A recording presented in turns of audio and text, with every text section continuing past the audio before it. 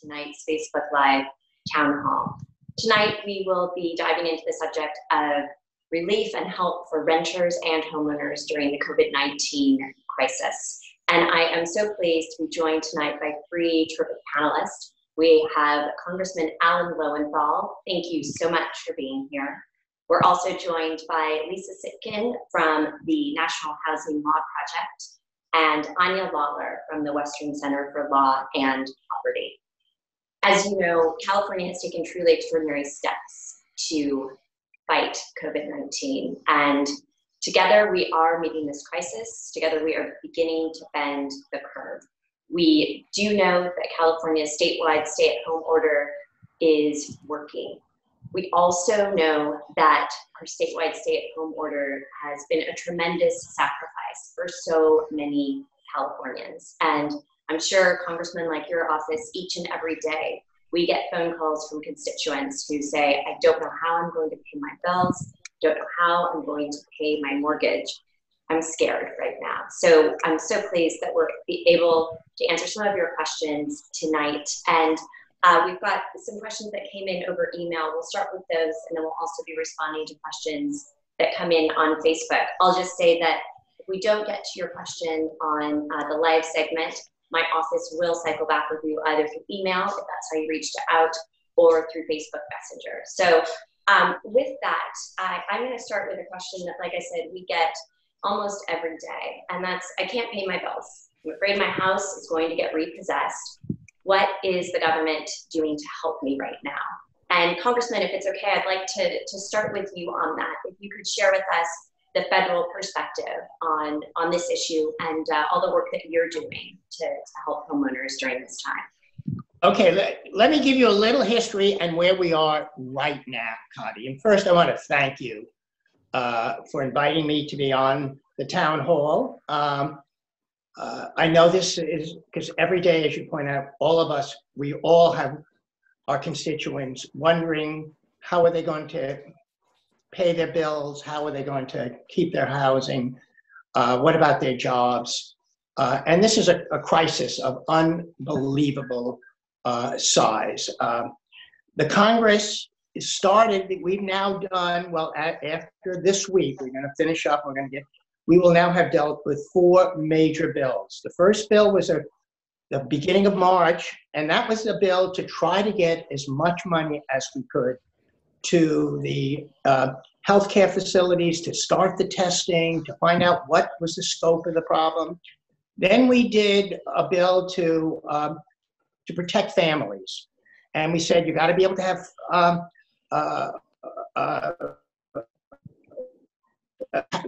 leave, you have to be able to have family leave. There has to be a way in which we can support families. And then about 2 weeks ago, we did a massive bill which said, all right, everybody is now tremendously impacted by the virus.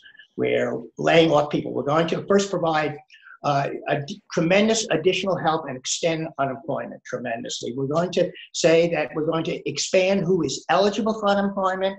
In the past, it was very rigid requirements. Now we're going to do things.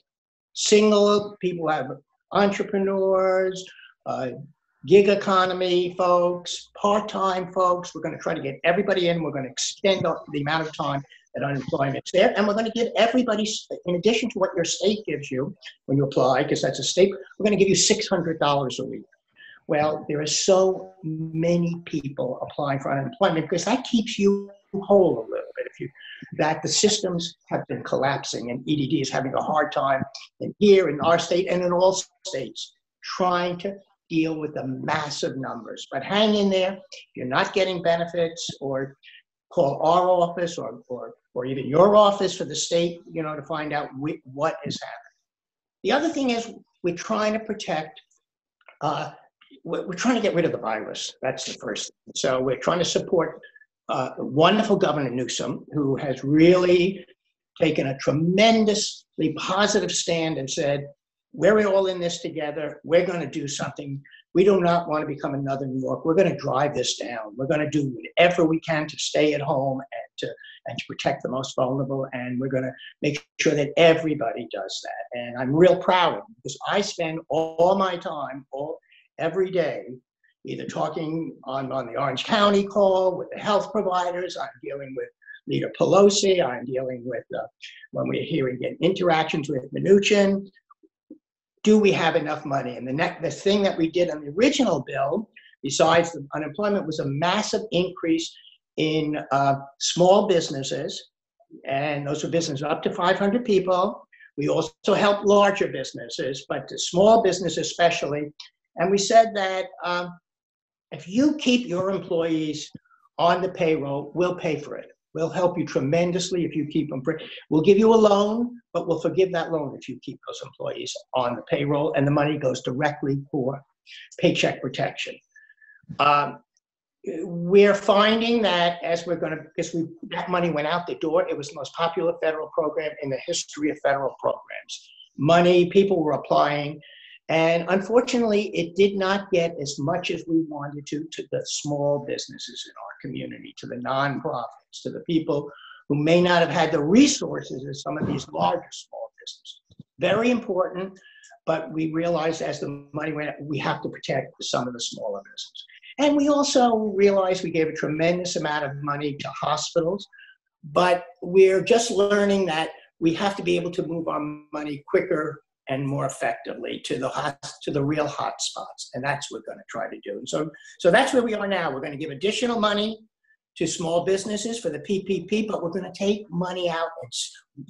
Starting this week, about $60 billion of the $300 billion or so that we're giving and we're going to say that is just for small businesses, just for the businesses that go through their local credit unions and community banks. And we've got to support women-owned businesses that deal with CDFI, community development, financial institutions. So we're going to try to get the money to the smaller banks because we realized we didn't get that money the first time there. And so that's kind of where we are. We know we didn't deal with cities. We tried as hard as we could to deal with it. We're working on a letter right now. We led a letter to Treasury asking Mnuchin to say, like counties like Orange County, which have given a great deal of resources to trying to get the homeless off the streets with Operation, I think it's Turnkey or Key. We want to make sure that those cities and the counties that do things like that get reimbursed right now. Because right now, we figure out county today received its money we figure out what's an allowable expense, and so we're working at that. So there are two issues. One is getting the money there, and then figuring out getting the guidance out, because all of this is brand new. And so that's where we are right now. And I'm thank you for asking me that bill, which adds tremendously to the small business, to hospitals, to testing. That will be to the governor by the end of this week. Well, thank you so much for that overview, and thank you for your to the president by the end of this week. Yes, and thank you for your leadership in what is, like you said, a truly unprecedented crisis. And here in California, totally. We're doing everything that we can to provide relief for the families, the workers, and the small businesses who have been so devastated by this global pandemic. And specifically in terms of the relief that we've been able to provide for homeowners here in California, we secured agreement with 4 of the big banks: Wells Fargo, Citigroup, US Bank, and JP Morgan Chase, as well as 200 other small lenders to provide a mortgage relief for a 90-day period to help California homeowners through this period. Lisa, can I ask you to provide us with some of the details of that program and just an overview?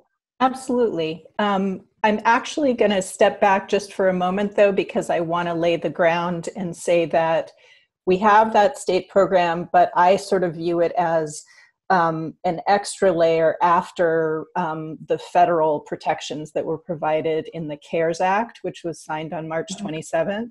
So specifically for homeowners, I think that's sort of the starting place to know about, and then I'll just talk about the state piece as well. The CARES Act, in a nutshell, for what are called federally backed mortgage loans, which is about 70% of all loans nationally, These are loans that are backed or insured or guaranteed by a government agency, and that includes Fannie Mae and Freddie Mac. People may have heard of those. They sort of got famous during the foreclosure crisis, and they're back in the news. In any case, if your loan is in that category, then the federal act gives you the right to contact your mortgage servicer. You always have the right to contact them, but to request mortgage forbearance, which I will define in a moment, for a total of up to 12 months, but it will very likely be in smaller increments before then. And we're seeing that the most likely increment, especially when you first call, is going to be 90 days, and then you can get that extended as you need, and nobody knows exactly how long this is all lasting. So that is provided, and under that federal law, and again, for the federally backed mortgages, in order to get that assistance, you do need to contact your servicer. None of it is automatic, but all you need to provide is your affirmation that you are having a financial hardship due to the COVID pandemic. And that can be directly or indirectly. It doesn't mean you have been diagnosed or something. It's that you are being impacted financially and are going to struggle to make that next payment. You are not supposed to be required to provide any documentation, because at a time like this, it's very hard for the servicers to process that, and very difficult for many people who may not have a fax machine or other technology at home to be transmitting documents. So that was provided for there. So that's the kind of first layer.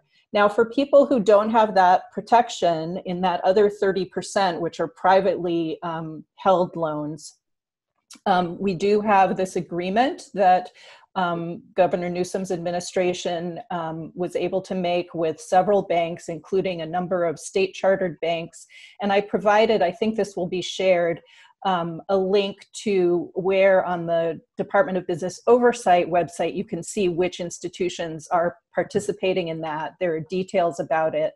That works a little bit differently. It provided for up to 90 days of forbearance, and I just emphasize up to because you're not guaranteed the 90 days. So if you're getting less than that, it may be because that's just the fine print there, but hopefully people will generally be getting at least 3 months to give that cushion. And then in that instance, in the agreement, there may be some additional documentation required. We're hoping that's not being asked for a lot, but there is a little bit more wiggle room on that for those. So if you don't have a federally backed mortgage, and again, I've provided materials here and a link so you can look that up if you don't know. You may hear some different messages or something from your mortgage servicer. But the important thing is that what people should be getting and should be offered when they call to request help or when they go to the website of their servicer is this thing called a forbearance, which is essentially a pause in your payments. So they say, okay, for this 3 months, if you can make partial payments, that's great, because then you won't build up so much of a amount due at the end. But if you can't, then it will be down to zero, and you will be able to delay making those payments. It's very important to know, though, that these are not being forgiven, they're not being waived. So if you get one of these forbearances, then there's going to be a further process at the back end when that ends to work out how those monies are going to be repaid. And there is, I will just be honest about it, a fair amount of confusion about what that's going to look like, because nothing right now is clearly mandatory. There are a lot of complicated moving pieces. We are hoping to move toward a more consistent, clear kind of model for what that will look like at the back end. But the important thing for people to know is if you can pay your mortgage, even if it's a bit of a stretch, it's much better to do that. This is really, I consider, sort of a last resort. A lot of people need it. A lot of people need this help, but it's important to know that it's still complicated to get and complicated to resolve afterwards. So don't take it lightly. That's okay. And so just some of the key points for folks then is that it's not automatic. You need to work with your lender to make this happen. but there is not proof or documentation required as long as if you're a Fannie or Freddie customer. There may be for the other folks. It's a forbearance, not a forgiveness. And so how do people figure out then what the terms of the repayment are once the forbearance ends? So that's sort of the $50 million question, because there are a number of approaches, arrangements that can be made. But because the servicers don't know right now what your financial situation is going to be at the end of the forbearance, some people may be right back on their feet, able to resume payments. That'll be one kind of plan. Other people will not be able to return to where they were financially. So for them, they will need to be reviewed for a full loan modification in the hopes of getting that payment lowered. For people who can afford it at that time, they will be offered the option of simply reinstating, meaning paying a lump sum. That's not going to be most people. And I think one of the concerns people have is a lot of the services are saying on these calls, well, you're going to have to pay it back right at the end. There's a slight risk. They're going to ask for that. But if you can't afford to do that, they should be working with you at that point to work out a plan such as extending your loan terms so that you start making your payments again and then just make up those missed payments later at the end of your loan term. And there are, subtleties to how that can look, but it is going to depend on what's affordable for you and what your circumstances are at the end of the forbearance. Okay, and we have a few follow-up questions. Let's see. How long will the temporary payment relief last? Congressman, can I ask you to field that one? Well, as was pointed out, in the original CARES Act, it had that the forbearance would last for 100 and up to 180 days with an extension of an additional 180 days. So we're really talking about as this goes on. It could be up to 1 year, just about 1 year it was considered. That's how long the forbearance. And remember, it's not just Fannie Mae or Freddie Mac. It's the Federal Housing Administration. It's the Veterans Affairs. It's the Department of Agriculture. There are a large number of federal agencies that either own or back these loans, many of your loans that are out there. And so you need to check with your bank whether you're eligible for it, because the forbearance is longer, and it's correct. The CARES Act did not specify at all how it would be paid back, with the thought that would be worked out, just like in the state, that would be worked out between the lender and the individual. And there's lots of thoughts and differences between different lenders about how to do that. And hopefully that will get resolved as more guidance comes down.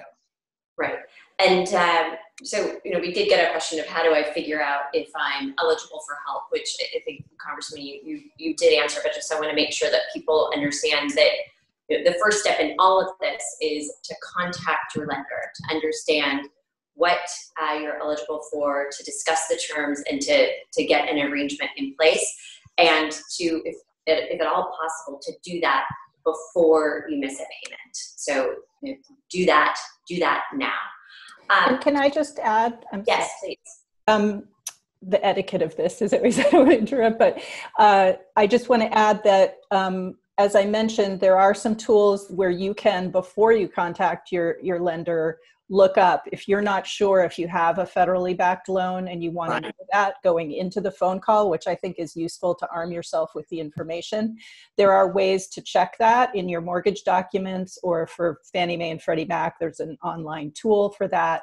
And in the materials and links that are provided, there's one from my organization, NHLP, that has a little sort of chart of how you find that out. So I would say it's very important to reach out to your servicer, but you may want to take a little time first to just educate yourself about what kind of loan you have and what kind of category it's in there.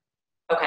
All right. So now someone said, my bank told me that they're not offering this assistance. What other resources are available for me and people like me? which is for me. Yes. Wait. Okay, go on. Why don't you go? No, if you'd like to say. Yeah, Congressman, No. you can start. No, I'll wait. Just mine for, I think all banks, if you have a federally backed or operator, you will get your money if that's there, that you will be able to go through the federal process. You have to find that out, as was pointed out, and it's so wise to find out before you contact your lender that you have. But your lender, if it's really owned and operated and or been sold to the federal agency or they're managed, you will be eligible for it. And it's a very simple process, extremely simple. You just have to state that you've been impacted by this and demonstrate you've lost your job or something like that, you somehow, and that it's federally backed, and that's it.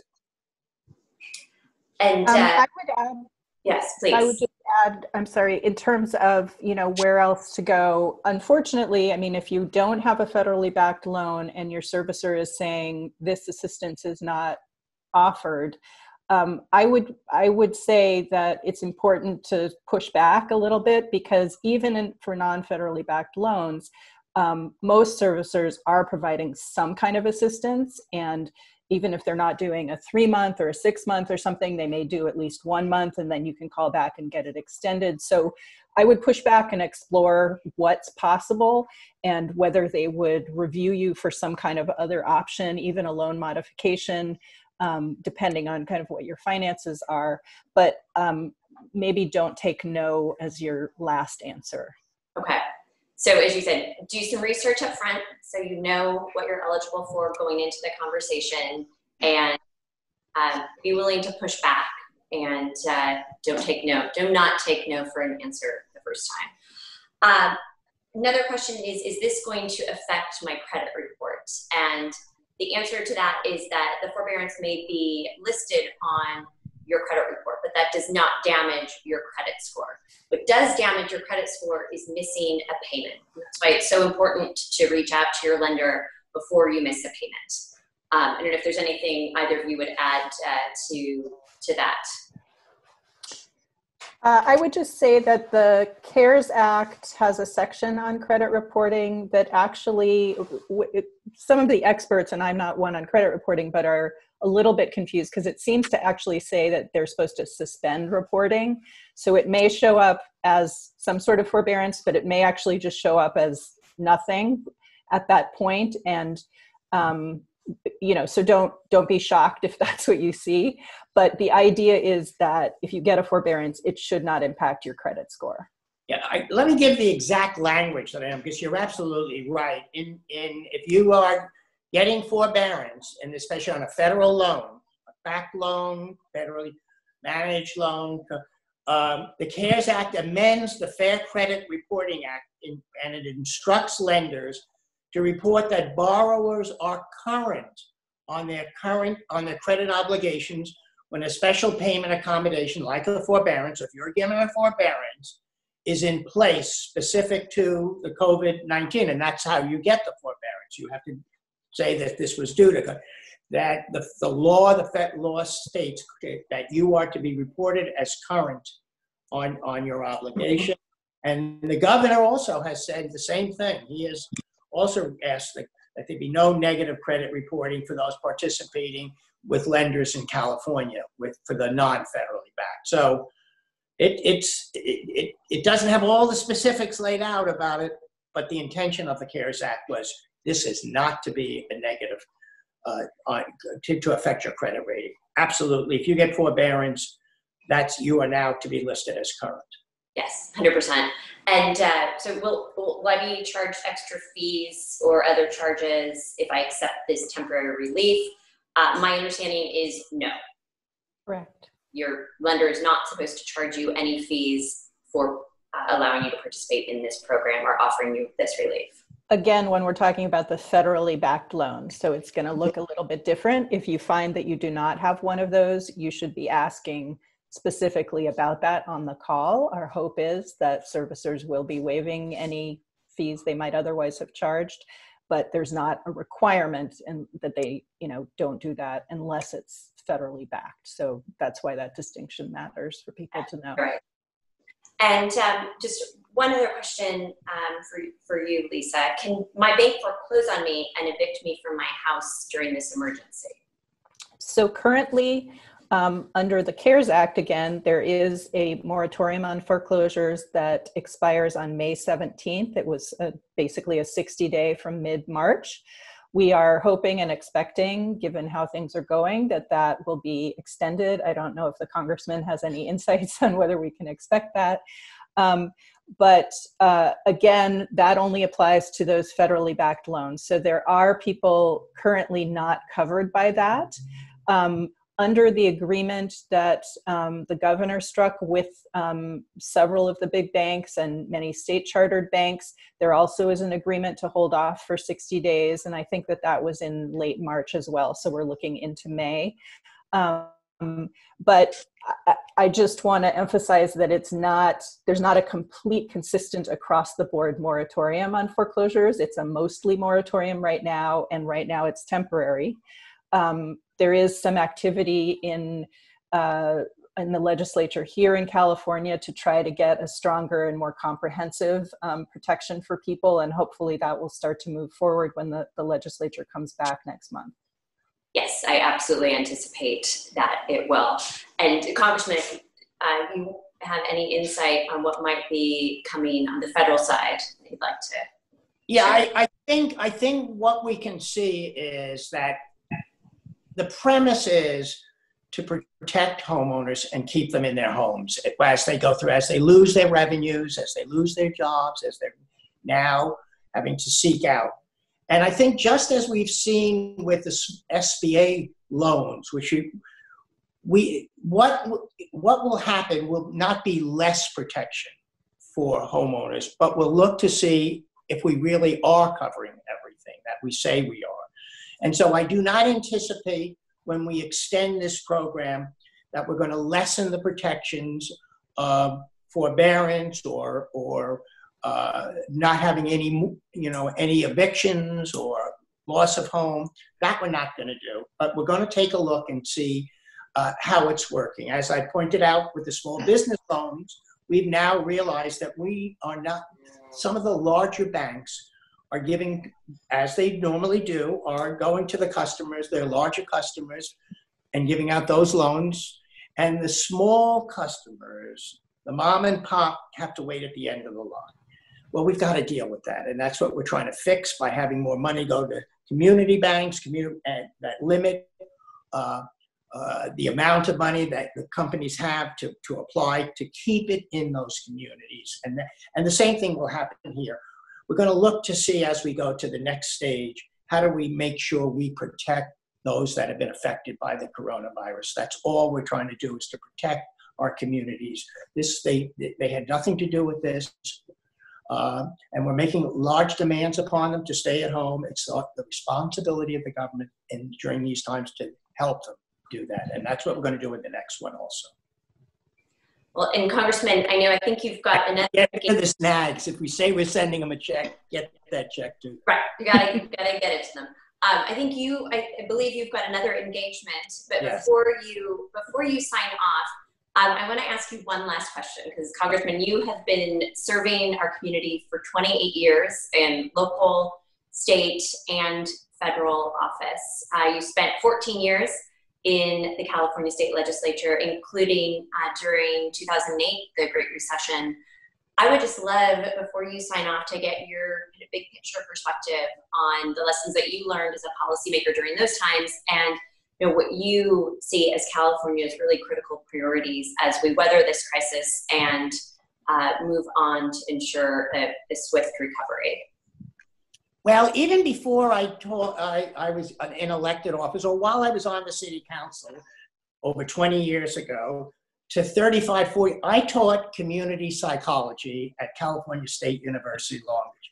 So my whole orientation is listening to my community, understanding how we can prevent problems, that psychology has much more of a role in terms of prevention. Well, 30, 40 years ago, that was not seen as, we waited to treat people and to have people come to us. And I think what we're seeing is now, the first thing is that we have to be far more prepared and deal a lot more and put our money into prevention. That's what we have to protect our small businesses. We have to protect the people who are on the front lines, the community health centers, because they're the ones that are the most vulnerable. They're the ones that are out there helping people who may not have insurance, who need to have help, who are in the communities that have the highest incidence. And we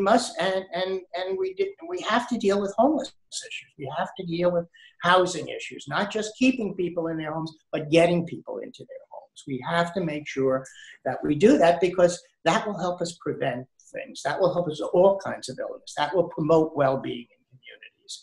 And I think California's done a great job. It was great when I was in the city council, when I walked my district and people kept telling me as a college professor, why are you doing this? And I'd say, well, this is why I do it. And they'd say, well, that's really interesting, Alan. But tell me, what's this black soot in my window? And that's when I began to learn about pollution from the ports, people having to breathe that air, that we really have to prevent and make sure that all communities have access to resources and we don't disproportionately affect communities. So I still think that it's like when you're running for office. I think that's the best thing you can do. It's not being it's walking and talking to people. It's listening to them.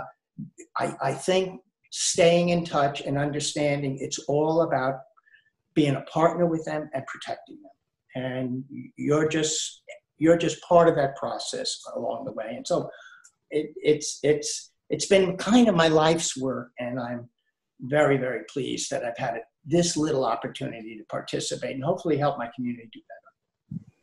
Well, thank you for joining us, and thank you for all that you do for your community and for all of us. Thank you. Look forward to catching up with you soon. All right. Thank you. And we're now going to transition over to, we spent the first part of the conversation focused on relief for homeowners and talking through the programs that are going to help with mortgage relief. We want to move now to some questions that are focused on renters and what we're doing to help and protect renters. So Anya, Lawler, I'd like to start with you on this. I lost my job because of the shutdown. Now I can't afford to pay my rent. I'm scared I'm going to get evicted.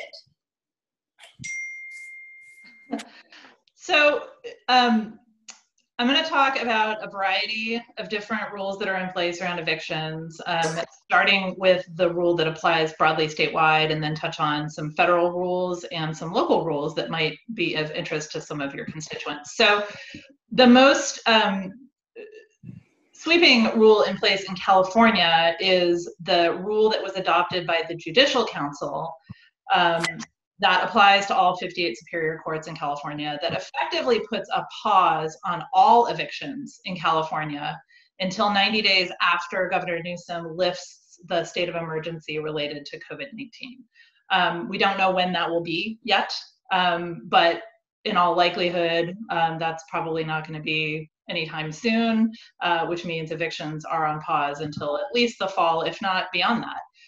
And that rule applies to all evictions. So not just evictions related to non-payment of rent, but any type of eviction is on pause right now, other than evictions that are necessary to protect public health and safety. It was very important that the courts were able to move those types of evictions forward. But all evictions are on pause. And what that means is that landlords can start the initial stages of an eviction. So for instance, if you can't afford to pay your rent, your landlord could still give you what's called a 3-day notice to pay rent or quit. And if you can't pay the rent, which a lot of people are probably not going to be able to do, and that notice expires after 3 days, they can file an eviction. But that's where it stops. And the courts will not move any further on that until 90 days after the state of emergency is lifted. And so tenants don't have to respond in any way at that point. That will all be handled later down the line. So that's kind of what's going on statewide. I will note, though, that once a landlord gives a tenant a 3-day notice to pay rent or quit, and that notice expires, the landlord is at that point under no obligation to accept back rent from the tenant at any point. That obligation is gone. Now, hopefully a lot of landlords are going to be willing to work with their tenants. We imagine many will, but that's just something for people to be aware of, that it's possible that if your landlord does choose to file an eviction now, come the expiration of that judicial council order, even if you have the money to pay the rent, you may still be impacted by an eviction unless those rules change between now and then. And I think that's something on the minds of the legislature right now. In addition to that judicial council rule, there are federal rules in place. So it gets a little confusing. So tenants in some types of properties are protected by even stronger federal rules that prevent a landlord from even taking that first step to file eviction paperwork. And those rules are in place until July 25th. And those are applicable to tenants who live in public housing properties, properties financed through the low-income housing tax credit program, which is going to be most types of deed-restricted affordable housing. It also applies to tenants who live in properties that have a federally backed mortgage. So a mortgage backed by Fannie Mae, Freddie Mac, FHA, the VA, things like that. Now, how are you supposed to know if this applies to you? It can be a little challenging. You probably know if you live in public housing. I think you probably know if you live in deed-restricted affordable housing, and it's likely, if that's the case, that it was funded through low-income housing tax credits, but we can give you a link to a website to verify that. Okay, great. And then in terms with everyone. In terms of properties with federally backed mortgages, that's roughly going to be about 40 to 50% of single family properties in California, and probably about half of multifamily properties. You should ask your landlord to check with their servicer, because the servicer is obligated to let the landlord know who is actually backing that mortgage, and so the landlord can then let you know if your property is covered. And there are national groups working on trying to build a database of those types of properties, but that's a bit of a work in progress. So it can be a little bit challenging, but ask your landlord. Your landlord may already know, and if not, they can try to find out to know whether you're protected by the federal protections. In addition, many, many local governments throughout California have adopted their own local eviction protections. And in Assembly District 74, Laguna Beach and Costa Mesa have both already adopted local ordinances. And these go a little bit further than the court rule and things like that, because they actually say that just with respect to evictions related to non-payment of rent, where the tenant has lost income or had some other financial impact related to COVID, if the tenant notifies the landlord within 30 days of the rent being due, so 30 days after the rent was due, if you notify your landlord that you couldn't pay the rent for that reason, and you provide documentation, and it doesn't specify the type of documentation, just any documentation that would show that you've lost income, lost your job, had reduced hours, had medical expenses, things like that, and you provide that to your landlord, at that point, the landlord cannot proceed with an eviction. And you also get 120 days after the emergency is lifted to pay the back rent. So it can be a little confusing, because what protections you have currently depend on where you live. And so what I would suggest is, number one, you should pay your rent if you can. That is the best way to protect yourself. Just as Lisa said in the mortgage context, the best thing you can possibly do, if you can, is to pay. This isn't intended as a free-for-all for everyone to simply stop paying their rent, but we know that many people are not going to be able to pay their rent, and we know that that can create a hardship for some landlords. And so if you can't, the best thing to do is communicate with your landlord as soon as you can, retain all of the communications, and start gathering any evidence you might have to prove that you are impacted by COVID. And so one question, what about evictions that were already happening before these new rules? And my understanding there is that evictions that were already in the court system may in fact proceed, but by virtue of where we are with the state of emergency and the judicial council, their new rules, that has effectively paused any evictions that were in process as well. Is that accurate? Yes. with a couple of caveats. So if an eviction case had already been set for trial, or even if the tenant had received the summons and responded to the summons and it was in process, those evictions will eventually move forward, but not for at least 60 days. So those are all pushed back at least 60 days, and then we'll see what happens next. And then also, it's not going to get to the point of the sheriff's lockout, which is the last point in an eviction if the the landlord gets the writ of possession. And so those are on pause right now as well. So those will eventually proceed, but right now people should be confident that they're going to remain housed even if they already had an eviction in process. Yeah, and I think that last point is really what I want people to take away, because I think that sometimes, as we do as lawmakers, we end up with these things that are very complicated. It's kind of the if or buts or all these little subsets. But the goal with all of this policy is to ensure that as we move through this crisis, that people are protected and that no one ends up on the streets over the course of this global pandemic. And that is the absolute goal. And I think that there certainly is more work to do on this, and there's more work that we will be doing on this from the legislature's perspective. Just one of the things that I want to flag for folks listening is that I and a group of legislators are working on the creation of a renters relief fund. So working on legislation and a budget request to support that. Because as we said, at the end of this kind of reprieve, there's going to be a lot of people who have really large rent bills and in many cases aren't going to be able to pay them. And we're going to do everything we can to provide as much relief as we can for people who have been impacted by this. Let me see. So a couple more questions that are coming in I'd love to ask you to field. So I'm a small business owner. Am I protected too?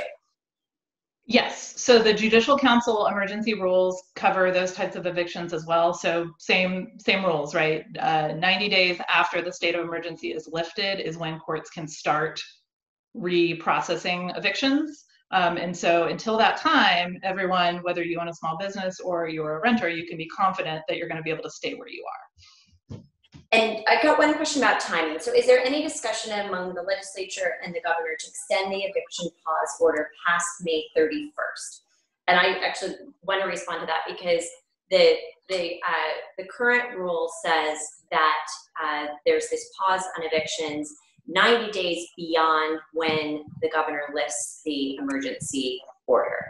So if the emergency order was lifted tomorrow, we would still have an additional 90 days. So it's not expiring on May 31st is what I want people to know. Right. And I think where that stems from is that the governor passed an executive order that expired on May 31st, but then the Judicial Council acted after that, and their actions effectively overrode that executive order and gave much more time. Yes, it gave more time and it gave more protections. Yes. So let's see. What should I do if my landlord threatens to evict me despite all these rules? So I just want to highlight the point that the Assemblywoman just made, which is that your landlord cannot evict you right now because the courts are unable to process those cases and the sheriff is unable to lock you out. And so just be confident that even if your landlord is threatening you, they can't do anything. And what we would recommend in those cases is if you feel like your landlord is threatening you, contact an attorney and get legal assistance. Don't let yourself be coerced into signing anything. It's fine if you want to approach your landlord and negotiate an agreement on back rent, on a rent reduction, things like that. But we would strongly recommend that if you're going to do that, that you get legal assistance to make sure that you're not signing anything that might sign away rights that you don't know you have, or that might override relief that might be coming from the legislature or the federal government. But just be confident that there is nothing your landlord can actually do right now. And if your landlord does lock you out during this time, know that they do not have the right to do that, and that is a crime, and you should contact your police. Now, hopefully nobody will do that, but you should just be aware and just feel confident that for quite a bit of time, you cannot lose your housing. And I think the good thing is I think the vast majority of landlords and the folks that I talk to are trying really, really hard to do the right thing and do the right thing by their tenants. And they're also finding themselves in a really tough tough spot where they've got a mortgage to pay and tenants that perhaps can't afford to pay their rent. So I did actually want to jump to some questions that we've gotten from landlords. And Lisa, I'm going to start with you. So who's helping the landlords is the question. It's a good question. I think that there are a combination, a series of kind of policy proposals and things being considered now to try to address that. Some may look like the rental assistance relief that the Assemblywoman was just speaking about at the state level. But there is another round of federal legislation being considered and discussed and chewed over right now that also includes a significant amount of funding, some of which might go directly to tenants, but some of which would go actually to support, for example, low-income housing tax credit owners in buildings where their revenues from the rent have gone way down, to be able to stabilize those. Because those are properties where we've already invested public dollars and we want to be sure they can operate and everything can keep going to have that affordable housing still exist for the long run. So there is attention being paid, but right now I can't point to a specific landlord relief fund that is yet in existence, but stay tuned. But I think it's important that landlords understand that they do qualify for all of the mortgage relief programs that we talked about at the beginning of our conversation. Sure. If you have a mortgage, you can certainly contact your servicer and everything. And and then there's going to be that question, as Anya was talking about, with the accrued rent later of, your accrued payments then. And we want to make sure as much as we can that those things line up so that when the landlord has to go back to paying their mortgage, they're getting some income from the tenant or from the government or somewhere to make that possible. And if applying for this forbearance, will banks and lenders assess your application differently if one application is for a home property and one is for my rental property? So under the CARES Act, for those federally backed loans, there is not a distinction being made at this time. So you should be able to get the assistance. And I know of one former client of mine who has gotten forbearances on both her home loan for the home where she lives and a rental property where she also has a mortgage, and the forbearances were applied in both cases. Okay, right. So both your primary residence and any investment property that you rent out are all eligible for those mortgage relief programs that we talked about at the top. Okay, one of my tenants has the COVID-19 virus. Am I now obligated to warn others at my building? Anya, can I ask you to field that?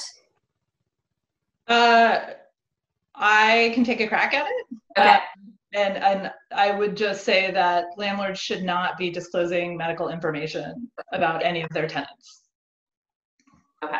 Yes, and you're under no obligation to do so. And in fact, there's privacy laws and guidelines that prohibit sharing medical information with the rest of your tenants. I have a renter now. I'm thinking about selling my house. If I sell my house during this emergency period, is that breaking the law? Lisa, can I ask you to field that one? Sure. So I don't think it's breaking the law to sell your house. I mean, there are obviously practical impediments to doing home sales now, although I understand some are going on and there are virtual tours and things happening. But if you have a tenant and you anticipate, trying to have them leave, or the new owner is going to try to have them leave, there would be an issue with trying to displace them at this time, given the rules that are in place. So, certainly if you want to sell the house with an existing tenant in it and the new owner is going to continue the tenancy, that should be fine. But if you're looking to displace someone, I think that can be a problem. Okay. So when you sell the house during this period, it has to be done with the existing tenancy agreement as part of that sale? It does. And I will say, and Anya knows this better than I probably, but there are also, before COVID and everything that we're going through now, there were certain protections in place for tenants in houses that were sold anyway. So that's something as a landlord, you need to get your arms around at this transitional moment if you're going to sell, to understand what is and is not allowed, not just under crisis conditions, but under the law generally. Got it. Okay. Anya, is there anything you would add to that? No, I think Lisa covered it very well. Okay. Let's see. The last question I have on the Facebook is, are there any financial assistance programs that I can tell my residents about? I've got a bunch of tenants that have been laid off and are telling me they can't pay their rent. And so I just wanted to touch on a few of the programs that are available to help everyone during navigate this really incredible crisis. And the Congressman mentioned some of this because some of it is part of the relief that was provided by the CARES Act. But as part of the CARES Act, we have extended unemployment insurance benefits in a couple of ways. So we've increased unemployment insurance by $600 per week for all filers. We've also, under the Pandemic Assistance Program, we have been able to extend unemployment benefits to non-traditional workers, so gig workers and Uber drivers, part-time workers, self-employed folks, contractors are now eligible to receive unemployment benefits. And that program is going to be rolled out and available on April the 28th. So is that, 6 days from now. And while it's going to be available on April 28th, those benefits, you can apply them retroactively. So you can apply those benefits as far back as February 1st if you have a job loss and it's related to the COVID-19 pandemic. The other thing I would highlight is that California has paid family leave programs that are available that people should be aware of. And we also have food assistance programs. And to find out more about that, you can look up CalFresh. So you Google CalFresh, and that's the best way to find out that information. The income thresholds to receive CalFresh, which is California's food assistance program, it's about $2,000 a month for a single person and around $4,300 a month for a family of four. So there are a number of programs that are available to help all of our constituents in our communities make it through this very difficult period. There are also a number of short-term rental assistance programs that I wanted to flag for folks, and then I'd love you to add on anything that I may have missed. So the Salvation Army offers special one-time assistance to help pay your rent. Catholic Charities has emergency assistance grants that can help pay rent as well.